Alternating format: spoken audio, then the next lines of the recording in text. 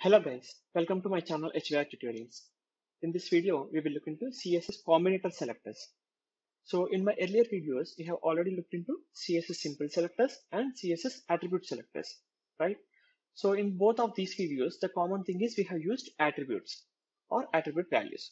So in case if your element is not having any attribute, what you are going to do?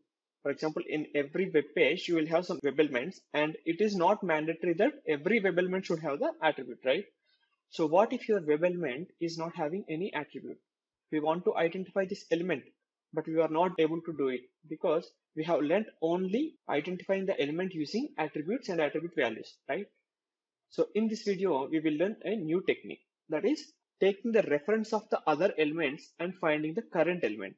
So for example, if your element is not having any attribute, or it might be a duplicate one, in that case, you have to take the reference of the other element. And based on that other element, you have to find out the current element.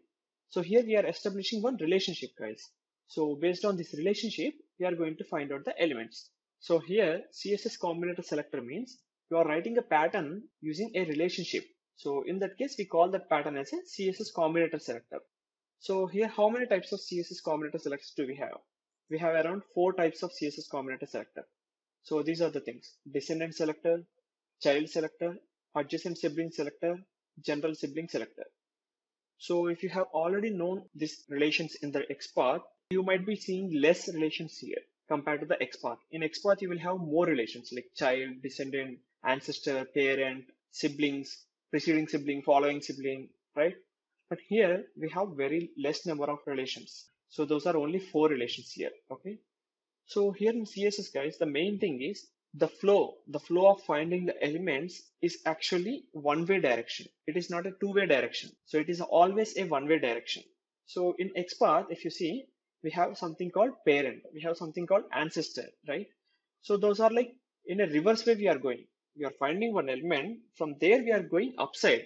But here we cannot go upside. We have to go only in one direction, that is downside. Okay. From the root element, you have to come downside only. So that is the reason we have only 4 relations here. So those are descendants, child, siblings. In siblings, we have adjacent and general sibling. So a descendant means it is like a kind of children plus grandchildren. So when you use descendant selector, it will fetch the child and grandchild also. And the second one is child. So here it will fetch only the child. And the next one is sibling. The sibling means which share the same parent. For example, you have 2 elements, A and B. So for this A and B, if the parent is same, then we call this A and B are siblings. Okay. So otherwise, for example, you have A and B, but A is inside another div and B is inside another div. Okay. So we cannot call this A and B are siblings because they are sharing different parents, right? So here, first let me open the application and we will see each of these things. Okay. So here I have one application, that is HVR Tutorials. I'll simply mouse over on Selenium Practice. I'll click on CSS Selectors Practice. So first let me open the developer tools here. So here in this notepad, I have copied all those selectors names here. Okay. So the first one is descendant, then child, then adjacent sibling, then general sibling.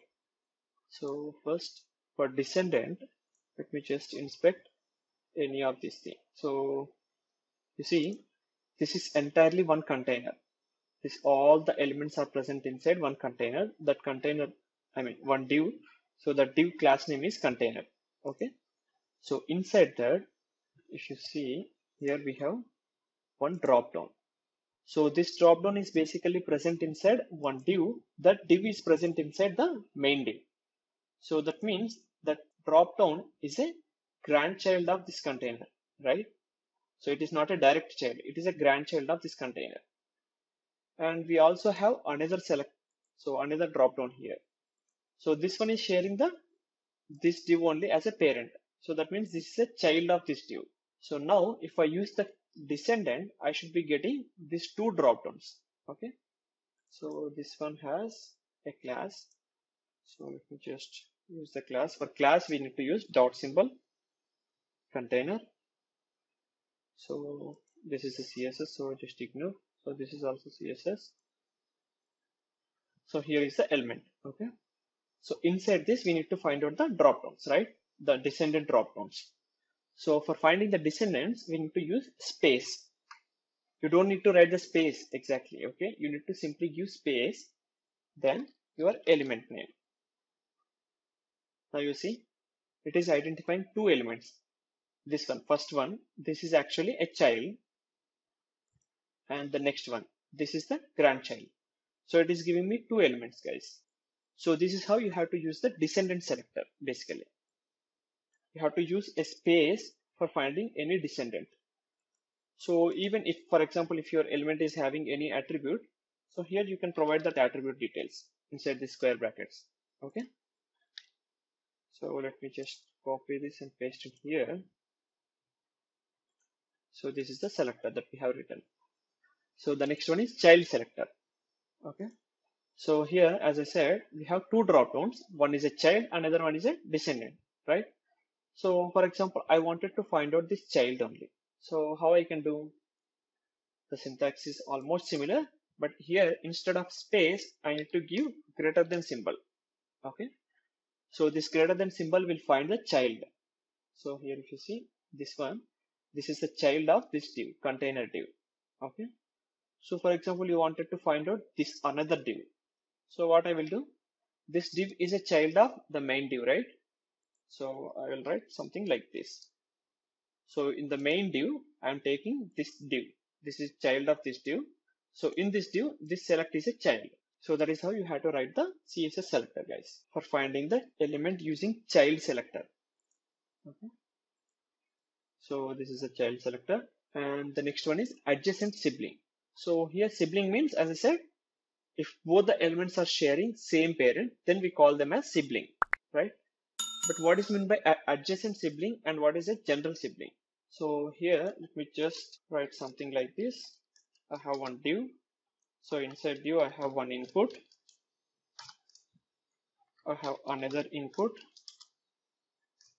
And I have one label. So let me just put this label in the start. Okay. So let me close this div. For example, I have, just imagine I have something like this. Okay. So here, these three elements are siblings only, right? This label, input, and this input. They all are sharing the relation with, the parent as div only. Okay. So, but here, if you see this label, after this label, immediately this input is there. So we call this input as an adjacent sibling. So it is just immediate after the label. Okay. So in that case, we call that as an adjacent sibling. Adjacent means just immediately. And general sibling means after this label, whatever the siblings are there, all those siblings it will give. Okay. So this input also will be a sibling of this label. This input is also a sibling of this label. But when you use adjacent sibling, only you will get this one. But when you use general sibling, you will get this one and this one also. So that is the main difference. So let me just go back to the application. So here what I will do, I will just inspect any of this element, you see. So I wanted to find out this drop down only, but not using this main div. Just before this one, we have this element, right?